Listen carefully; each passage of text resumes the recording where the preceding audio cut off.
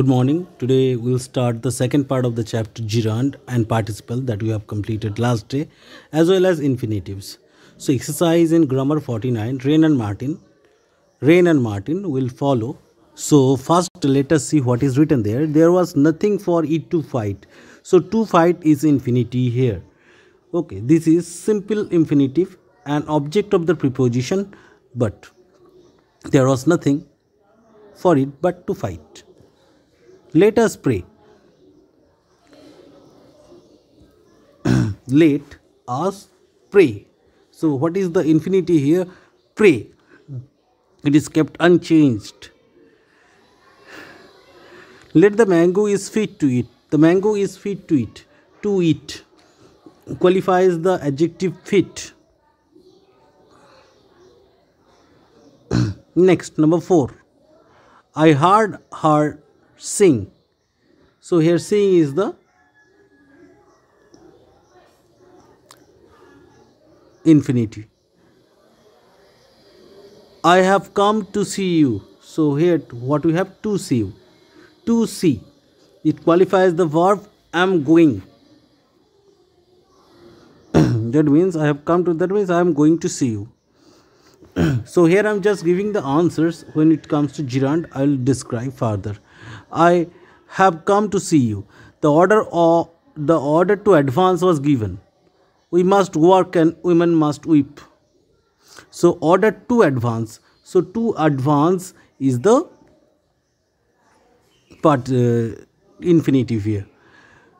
Men must work and women must weep. So both the cases must is used. So work and weep, these two are the infinitives. I am sorry to hear this. To hear is infinitive here.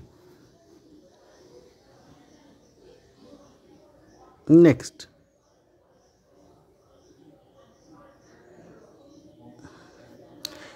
He is slow to forgive. To forgive. Next one, as you can understand, was turned to view. So it will be to view. And fools who come to scoff remain to pray. To scoff. To scoff. Next, that will be question number 12. Thus to relieve the wretched was his prize. To relieve. Next one is to blush. Next one, to soothe. Number 15, to fail, thy love. To retreat was difficult. To retreat and to advance. To enjoy. To see. Number 18. Number 19, to be lost. Number 18 is to see, and number 19 it is written there was not a moment to be lost. So to be lost, it qualifies the noun, the moment. Number 20, to address. 21, to dispute. 22, to love. 22, it will be to love. Okay, to mankind it cannot be, because mankind is not verb. Number 23, to concentrate. Number 24, to see. 25, I am not afraid to speak the truth. To speak. Better dwell in the midst of alarms. Better dwell in the midst of alarms. So here dwell. Dwell is verb. Due to better, there is no change in it. Then rain in this horrible place. Rain.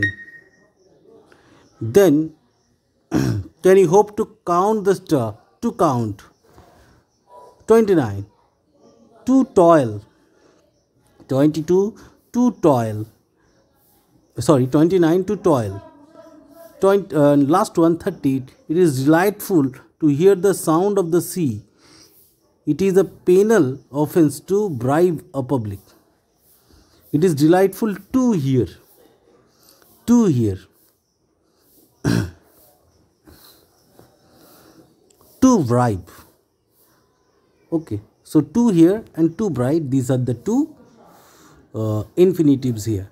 Now, dear children, This exercise you will find in WREN and Martin, page number 92 for old book.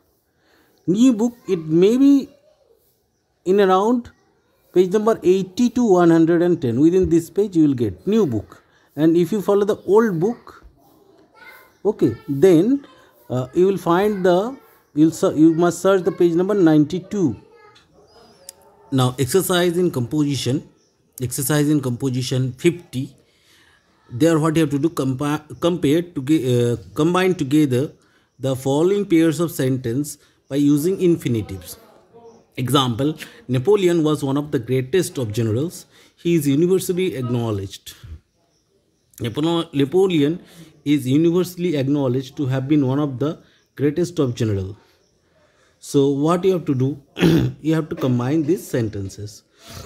Hope you'll do this one by your own. But keep it in mind, during this process, you may commit wrong, error. Okay, that is accepted. But don't commit an error by using and but so. Any other errors will be accepted.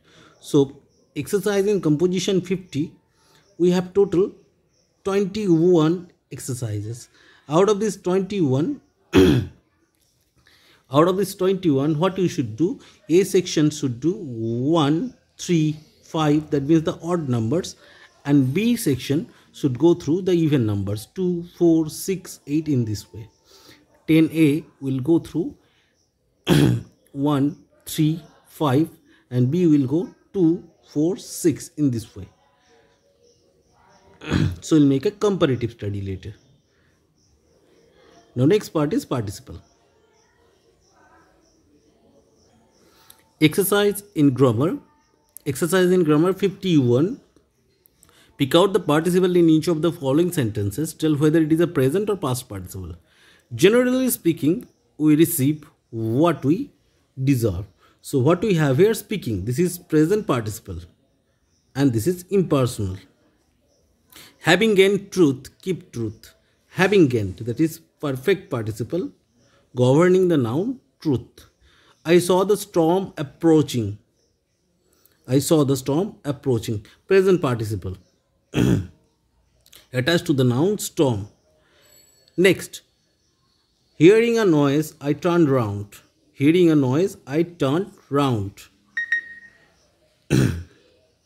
So here, hearing, that is present participle and that is related to the noun noise. Number 5, considering the facts, he received scant justice. So considering, present participle and it is impersonal in form. Number 6, the enemy, beaten at every point, fled from the field. Beaten, past participle qualifying the noun enemy. Being dissatisfied, he resigned his position.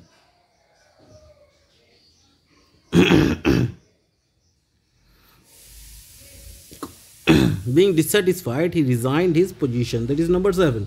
Being dissatisfied, that is present participle related to the pronoun he. Next, number 8. The rain came pouring down in torrent. Pouring is present participle attached to the verb come. Number 9. Having elected him president, the people gave him their loyal support. So having elected, perfect participle related to the topic term him. Last one, the traveler being weary sat by the wood side to rest. So here, being, that is present participle, it is related to the traveler or the noun. Next, exercise in grammar 52, and that contains total 11 exercises.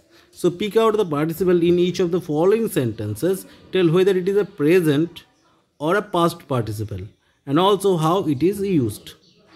The fat of the body is fuel laid away for use. Number 1. So laid is past participle related to the term fuel. Being occupied with important matters, he had no leisure to see us.